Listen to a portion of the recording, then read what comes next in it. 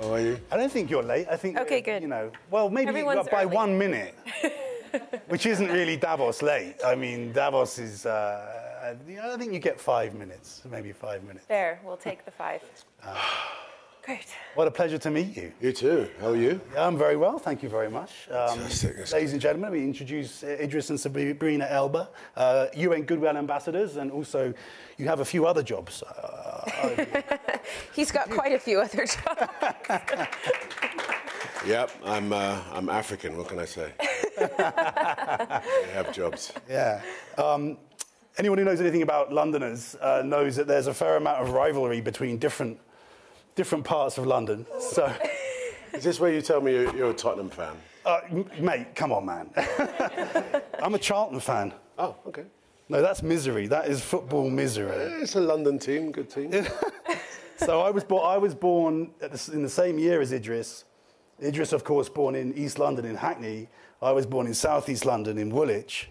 I have to say that with the little that I've achieved in life, I pinch myself that I'm here now. Do you have that same feeling? Do you have that same... Or are you just so, No. as confident as you seem that, I was actually born in a small place called Forest Gate, which is about 2 miles away from Hackney. And Forest Gate Hospital is a tiny little place. My parents lived in Hackney, and the nearest hospital was Forest Gate, and that's where I was born. Okay, my parents came from Sierra Leone. My mum's Ghanaian and my dad's Sierra Leone, but they both lived in Sierra Leone. So I say this to say that I pinch myself all the time. My parents came 1971 with big dreams. Had one child. We lived in a small council flat. Council flat, as in like a project, and my dad worked at Ford Motor Company for 25 years. My mum worked as a clerical assistant, and their only child woke up one day and said, "I'm going to be an actor." My dad was like, "Doing what?" Acting, anyway. And I cut. Fast forward to here and being allowed to sit in this room with my partner in crime and wife and these wonderful people and talking about things that actually, that hard work that I've done as an actor from being 19 practically to now allows me the platform to use my voice in areas that I am not qualified to be in, quite frankly. Or amply qualified, maybe. Well, yeah, depending on how you look at it. Yeah. I come from a generation that saw hip-hop emerge and saw the 80s and saw, Margaret Thatcher, and saw Trump. I've seen it all. So here's the thing, when you have that sort of life experience, I think it becomes more about how can you articulate what you're feeling. Doesn't matter that I can do it at the forum, but can I articulate what I'm feeling? Do I have a point of view? And that's what I'm doing. I don't sit here as an expert in food securities. I sit as a citizen of the globe. I'm, like most people, mortified about the disparity of wealth, mortified about what we're doing to our planet. And so here I sit. Yeah. And let's talk about where that comes from. My best friend is from Sierra Leone. Oh, yeah. So I've spent many years there. Really? How's the body? The body fine. Wow. I was not expecting. That's the only sentence I was. Please don't try and... Please don't take that any further. That's Sabrina's. That's my line. Yeah. Is that right? Yeah. Oh, I'm sorry. Keeps me and my mother-in-law in good standing. Is that let me just ask quickly, since because you guys also, it's a bit of a segue, but we'll get back to Sierra Leone in a moment, and also to East Africa, of course. But you guys have your podcast. You have this whole other line talking about many jobs, in kind of talking to people about how to. Well, you tell me, navigate a relationship or something. Tell me what. Yeah, and no, actually, because we were newlyweds when we started it, but we at the kind of beginning of the pandemic, we had COVID. I feel like you probably all know that because Idris was on CNN telling everyone he had COVID. I was there with, I'm no better, I was in the video. That was one of my greatest career moves. And then we were exploring wellness. Like at the time, there was so much misinformation. I kind of convinced myself it was like my fault that I got COVID because my immune system was low. I don't know. I had my family calling from Africa, drink hot water and like, you need to work on yourself. And I was like, oh my God, I'm so sorry I have it. And looking at wellness and exploring what that meant for me as a person of color, like it felt like a very kind of niche space for one type of person, one gender. Anyways, I say that to say in that exploration, we realized actually that a big part of our wellness had to do with the communities around us, had to do with the relationships in our lives, because more than anything, what was affecting us the most was the people we missed that we couldn't see in lockdown. So we realized relationships are so important. And then that spun into, there's so many different kinds of relationships. I mean, we're talking familial, partnerships, best friends, the relationship you have with yourself, the relationship you have with the planet. And we thought this needs to be a topic of discussion. And as newlyweds, how can we best learn? We can learn by talking to people we respect and admire in that space. So we started this podcast called Coupledom. And we've had amazing conversations with amazing duos. I mean, everyone from like, Kim Kardashian and Kris Jenner, which is like kind of flashy, but like Ben and Jerry's, who we really admire in business and how they've sewed their ethics into their business. And it's been a fun ride. And, we're looking at starting it up again. Idris is very busy. So we had a lot of time during COVID, but having to find some time again. But thanks for asking about it, because it does feel like one of those things that has shifted the paradigm of my thinking into how, it's the first thing you learn in school, the buddy system. Take a friend when you go to the bathroom, and somewhere along the line, we've lost this sense of collaboration. It's one of the themes of this Davos as well, working together, and we work for a number of different agencies, and we constantly work on how do we bring the agencies together. And Alvaro, our president of IFAD, who we are Goodwill ambassadors for, will know, we're always like, so have you heard about this agency and that, and how can we bring everyone together? And I think collaboration is so important. Yeah. So let's talk about that, but let's just for a moment pause to talk about, so I mentioned my own connection through my best friend to Sierra Leone, shout out to John Cisse. And let's just talk about what an incredible place West Africa is and Sierra Leone is. Yeah. The beauty of the place, the people. There's a beach about an hour's drive from Freetown called Beach Number 2. Which is weird because there doesn't seem to be a beach number 1. But it is paradise. Yeah. West Africa is beautiful. Before there were borders, that region is probably the most beautiful, wing of Africa, and still is. And the people, as you say, have, such a rich culture, history, and tragedy. West Africa being the sort of hub of slavery, that part of the world still remains to have an incredible characteristics. Sierra Leone has been hit many, many times with very devastating adversity, which it has recovered from over and over again.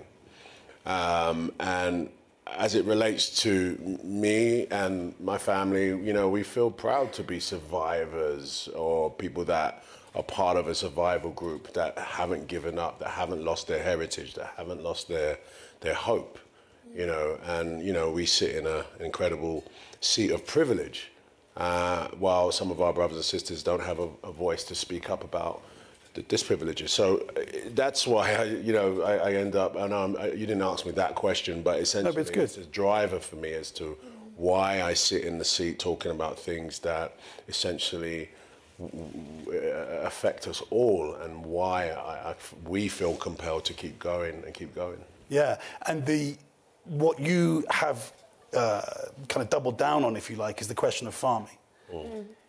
And that, it's interesting because it's so crucial. But you tell us, why? How did you get there, and why is that the thing that you have kind of honed in on as what needs to change in order to improve people's lives? It's a shared journey. I think Sabrina has a lot of influence in why, and I'll let Sabrina tell that story as well. But I think also at a junction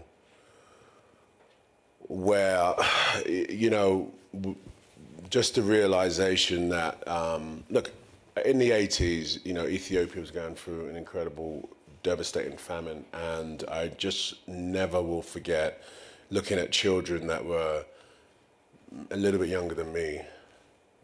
You know, you've seen those images, and it stuck with me. And my mum and dad would be like, my dad especially would be like, always putting Africa on the TV like that. That's what they're saying. That's what Africa looks like. That's so interesting.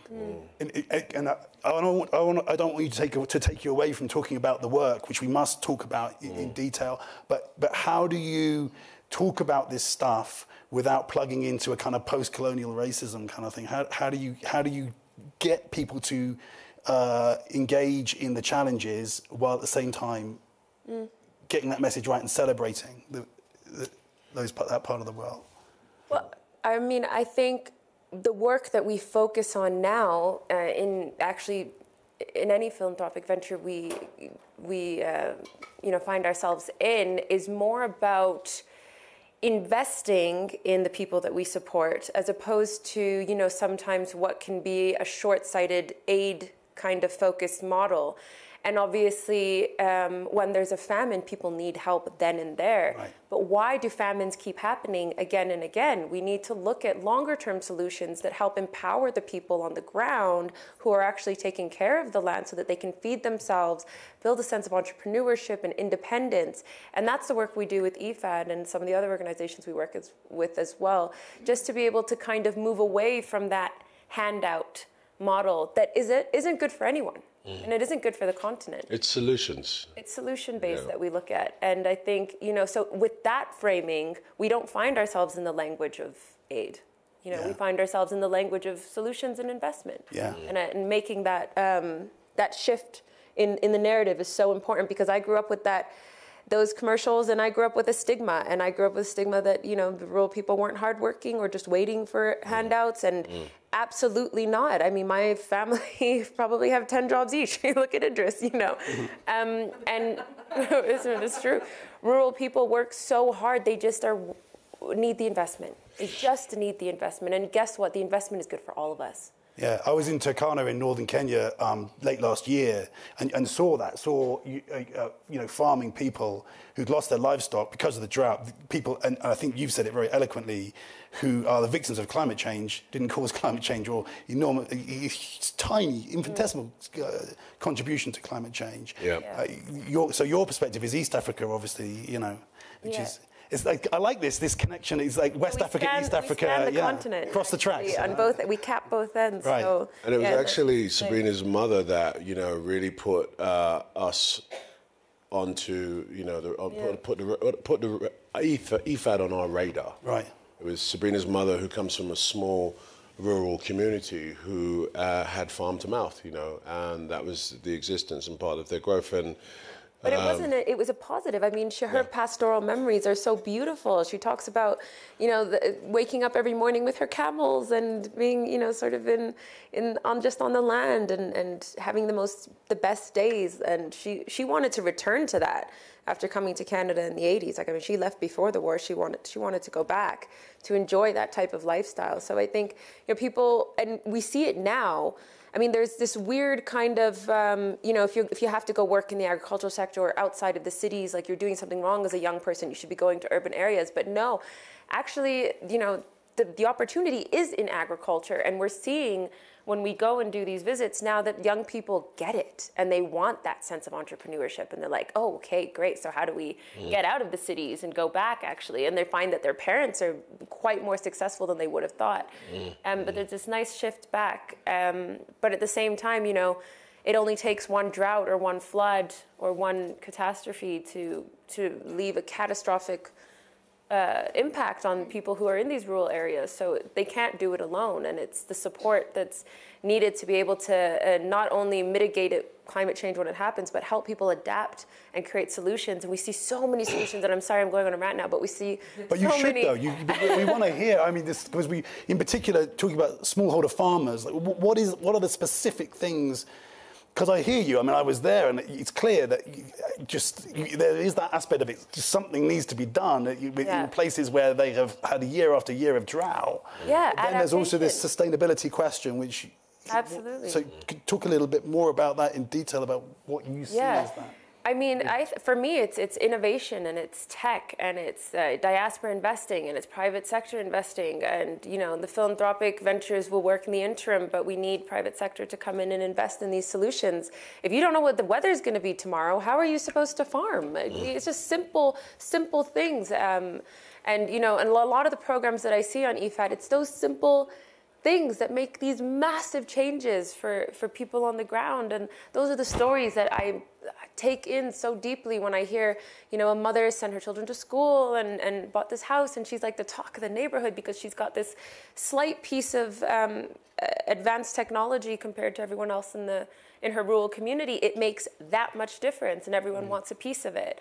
But how do we all get ourselves involved in that innovation, and how do we all get ourselves involved in that tech? Because we can't just leave it to government and private sector. We need to look at ways that, Idris always talks about diaspora investing back in there. And I love that you say this, and I'm sorry, I'm going to steal this from you. I steal a lot of things from you.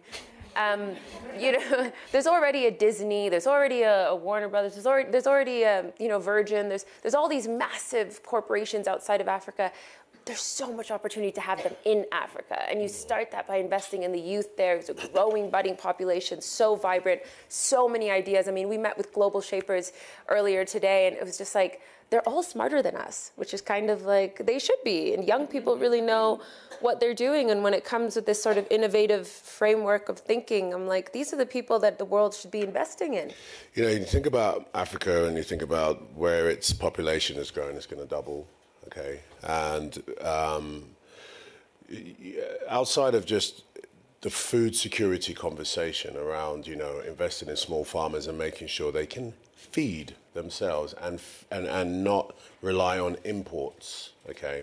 There is the employment conversation, and, when you speak about farming, you're thinking about farms, but actually the ecosystem around farming is everything from technology, as Sabrina says, startup industries, communication, if the industry of farming for a very long time has supported many sectors and offers a lot of opportunities. In the film industry, when you get one good idea, it unlocks other good ideas in the rest of the story. And that's what farming, for me, is like. When you can unlock the fact that, smallholder farmers who take up a lot of the land, who actually fight for their rights for the land, okay, but when they get them, they're empowered, they are a business, and their partners are businesses. For me, it's really important, this is a co-op of thought. We're all together, we're thinking together in farming. When the farmers talk together and they form co-ops, they become much stronger. The yields are better, the practices are better, the communication's better, and then the pricing is better because they're all doing the same thing. So that's why for us, the smallholder farming, it's a good idea in a bad script. And once we get it right, it will unlock many more good ideas, and then we can all watch a film and feel satisfied. How did I get there? I don't know. I'm sorry, but it makes sense. You want that happy ending, and there's so much more involved when you're talking about agriculture. You're talking about gender. You're talking about climate. You're talking about all these things are so interconnected. And I think, before it's trendy or whatever it is to start acting on these things, it's important to build our understanding around how the world is so interconnected, what food systems are, how do they work for us, why are they so fragile, and just to build that awareness, because if you're championing one cause, I guarantee you it's connected to another. I was going to say, that's how you've got to the climate change campaign that you are also doing, right? We're both on the boards, respectively, of CI, Conservation International Europe, with Sabrina and me in the American board, and it's all interrelated. What we're realizing is that if we invest in smallholder farmers and natural-based solutions, you are enriching the ecosystems that will absorb the emissions, basically, and the more we can feed that cycle, the better it is. So again, it unlocks other problems as well. But you can't have, and Sabrina says it all the time, you can't have a conversation about food without having a conversation about climate, because it is climate that is damaging and stopping smallholder farmers, as well as lack of investment, from feeding themselves. And we can obviously see what happens when borders get in the way. So when, a war that happens or an invasion that happens from Russia to Ukraine, and how that affects Africa in a crazy, crazy way. That's nothing to do with climate until, well, they can't eat, they can't grow because the climate's shifted. And, smallholder farmers provide 80% of food. So at some junction, that cycle will end up in a restaurant near you. Okay? That's how it works. And I think that's where IFAD has an incredible system of trying to amplify this. Agriculture isn't something that let's talk about farming. But as we saw in the pandemic, food shortage is a real deal. It can happen. And it happened within that sort of 36-month cycle, where food banks in LA, with cool people in California, were at food banks because they couldn't buy food.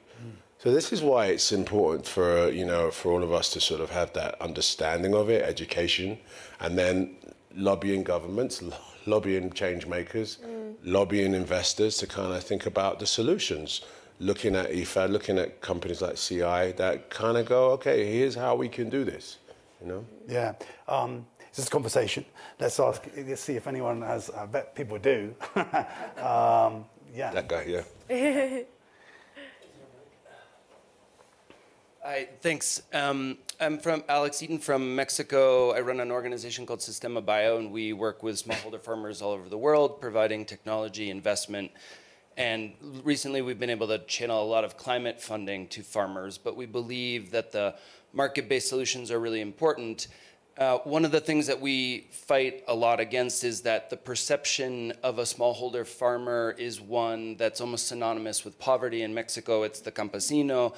In Kenya, for example, where our biggest office is this perception of going to the city as being the smart decision. And so what a lot of our local teams are always asking me to do is find representatives to convince people that farming is cool, it's dignified, it's important.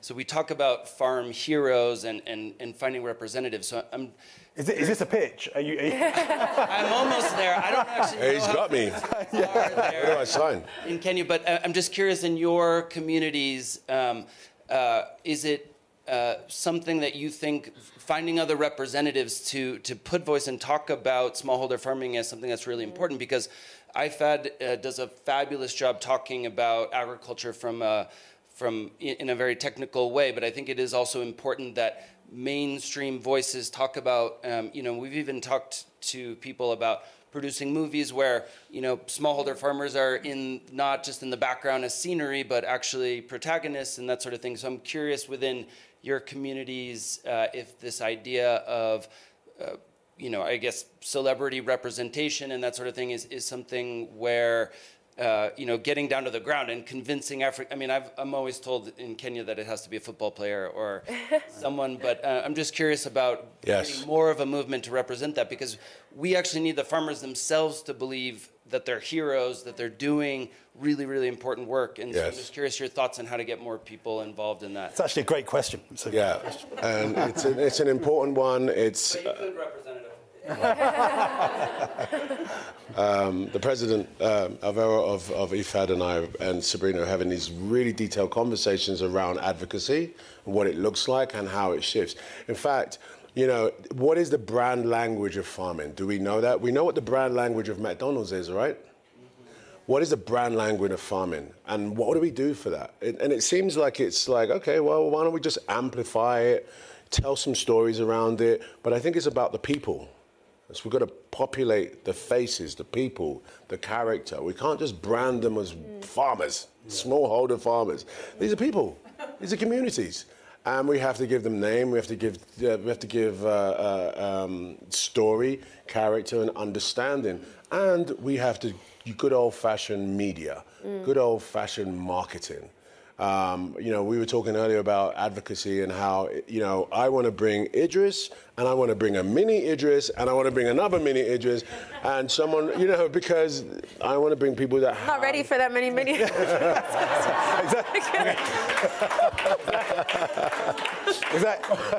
Was that an announcement? No, wait. What I'm talking about is that I want to bring... It's like 100 journalists kind of go, what did he just say? No. I'm talking about, you know, big, loud voices that feel as passionate as I do, that are from those communities, that are, you know, can tell these stories better than I can. Not just, you know, we should have 4 more seats here. Because it isn't just fair, it's just Idris and Sabrina. We don't come from the farms that we're talking about. We should have other voices. So to your point, I think it's a really, really good question. It's a really good thing for us to think about.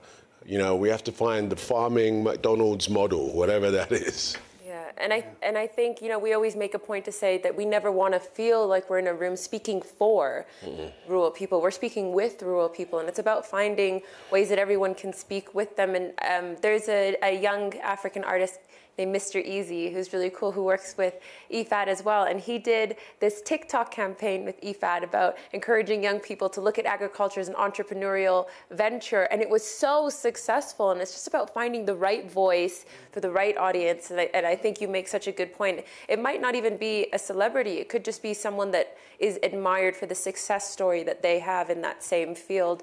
But we always try, because Idris does make a good point, if you're going to talk about anything and you do have a platform, to make sure you know what you're talking about, because you know, it does help. It does help, because it can become really easy to derail the efforts of an organization that's worked so hard if you come up and use a soapbox to just, you know, flaunt whatever it is that you want to flaunt for some, you know, kind of virtue-raising type thing. So we support organizations that we are passionate about, that we care about. It's not hard to care about the continent. You just said how beautiful it was. Right. You know, you got to go to Kenya, so you got to go to East Africa. I mean, I was going to ask you what you love about East Africa, because you know, it is so beautiful. It's so beautiful. I love the people. Like, I find I'm always in East Africa, and I'm in Kenya a lot because I have family there. I'm in Somalia a lot, but it is sometimes harder to get to where I'm from in Somalia. And I just like the beauty. It's like you can't convince me there's a more beautiful place on this planet than Kilifi. I don't know if you guys have been to Kilifi, Kenya. It's unbelievable. And I'm trying to, Idris went without me, and I'm trying to get it for us to go together. It's like, damn.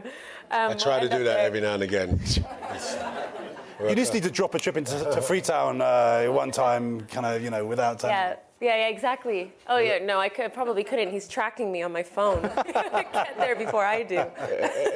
Any more questions? I'm really keen to open the dialogue. You look like you have one. Okay. Yeah, there's a question here. My name is John. I'm from Canada. I'm from Canada. There's a microphone coming, actually, John, if you just... one second. Really excited meeting Canadians. Canadian conspiracy. And I agree with you on Kenya and Somalia. I've been all over Africa, well, the world, and they're at the top. We work a lot with farmers in Canada and elsewhere. And one of the things we constantly hear is that the challenge is on the consumer side. And all of us as food consumers don't pay enough for what we're consuming and don't understand enough about what goes into it and what we require of it through regulations. Do you think much and talk much about us as consumers, and curious what your thoughts are on how we can be better contributors to all that you've been speaking about? Yeah, I think it's such an important part of the puzzle. The consumer power in, you know, buying smart, buying local, supporting farmers in your area. Big agro has some problems that need to be fixed, and those can only be fixed if pressure is applied in the right way. And I think that's absolutely through consumer power. But that's also a journey that we ourselves are on, educating ourselves about what it is that we're eating, because everything's so convenient now. It's like you buy a bag of chips, where'd the potatoes come from? It's so important to make yourself aware of that issue. But when it comes to how we spread that issue. I actually self-admittedly have difficulty in that area. I don't know how best to communicate that when I speak to my best friend is a Canadian farmer. You know, she's literally in Radville, Saskatchewan right now. You know, and when talking to her family and then hearing how we work with rural farmers, like, you know, there's so many interconnectivities, and how do you approach these conversations in the right way? I'm still looking, if anyone knows the right avenues or the right forums to be able to make those connectivities for everyday people, because once you make that connection, people get it. You know, once it affects your food and what you're eating, you have so much more of an appreciation for where the food is coming from. So I think that's just an important point. It's tough with what we're facing, many people with the cost of living and that kind of stuff, right? It's hard. Really? You want things to be cheaper. You don't want to pay more for food. Right. Yeah. I think there's some really interesting lessons to be taken from the cocoa industry and what's happened there with sort of, you know, fair trade. And, you know, I don't think it's been taken far enough. And it's not been taken far enough because the big five chocolate companies are very, very powerful. It's all about money at the end of the day. But it needs to come down to, you know, the governments need to apply some power to conscious consumers. We want to be fair, I think. I think there is a level of consciousness around the food we buy. If we know that it's come from farm to table and we have to pay a little bit of a premium for that, and that, you know, spreads the wealth, I think people will embrace that. But the actual communications around that are just minimalized. Of course they're minimalized because you've got big conglomerates who can just pay to suppress that. I think there just needs to be a little bit of innovation around it. I think a little bit of lobbying. Social media is a really amazing tool to just raise the awareness. So yeah, I think it's a great question. I love hearing you talk. So no, I was just going to say that to him. But no, I find the same problem in fashion where we want to sort of outcast fast fashion as the bad guy. And, you know, when I'm talking about more sustainable or greener practices in fashion, you can't forget about the single mother with 5 children who can only afford to go to H&M. I'm sorry, fast fashion is the only option. And it's the same in food. You know, when I was growing up, we ate McDonald's a lot. My mom knew it wasn't the best for us, but sometimes that was all we could get because it was cheap and cheerful and easy. So you need to find a way to have these conversations without excluding anybody. What's your answer to that? That's so interesting to have that authenticity and to talk about your early life. And then, what's your answer? How do you talk to families? You just don't leave anyone out. You understand that it's so much more complex than, only buy organic and only shop at Whole Foods because that's great. It's not. It's not an option for everybody, and that's just the reality of it. So then we need to go outside of the individuals, look at government, what kind of policies can be implemented around healthy food choices, particularly in schools for young people. It's so much bigger than the individual consumer, but the individual consumer is such a massive piece. And I think the coalition of farms, sorry, I know you've got a question. I know you've got a question too, but the coalition of farms is important. You know, farmers having the strength to say, no. We're all going to stay at the same price. We're all going to try and raise our value and be respected. And that needs support around, you know, from all of us. I hate to say, I don't think we have time for any more. Oh, we have to. That gentleman was really patient. One more question? One more. Okay, great. Can we mix the questions into 2? Yeah, can we do 2 at the same time? 2 at the same time? Right, mine's very quick. It actually follows on from the nice comment from the Canadian. You need to go on the government level. So in Switzerland, we pay $100 for a kilo, 2.2 pounds in British pounds. Okay, not the money, the weight. We pay a very high price for meat here. It's subsidized. We subsidize the small holdings. I know it's a different level, but it's done through governmental level. And when I go back to my home country in Britain and Wales and Scotland, all the farmers are now trying to cut out the middleman, sell their produce locally and so on. And this is really a way in the richer countries to go to really give the farmers respect, which is what you say, so they can move forward. So it needs to be at a higher level, a policy level. Great, Absolutely. thank you for that. That's wicked. And that gentleman there, yeah, just stand up, yeah. Thank you. I'm Nimrod from Vital Capital. With the microphone. There you go. Yeah. I'm Nimrod from Vital Capital. We invest in food in Africa, heavily invested, and all through smallholder farmers. We work with 40,000 smallholder farmers. We've talked about, and I heard you talking about the success, the needs. Of course, there's a lot of needs, and the success of the smallholder farmers. I think that if we want to propel this industry, we have to talk about the success of the investors as well.